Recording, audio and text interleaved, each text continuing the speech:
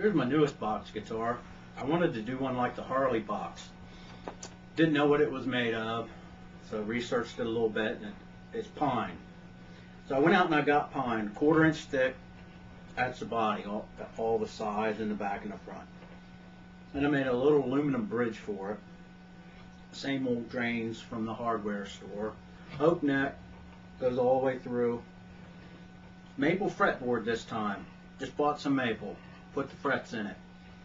And the little dots, I saw this walnut dowel and I said, I gotta try this. So I drilled it, put the dowel through, sanded it down and everything, because I wanted to see how it would look on the back coming out. Kind of neat looking. And this time, instead of using aluminum up here, I used just some hardwood.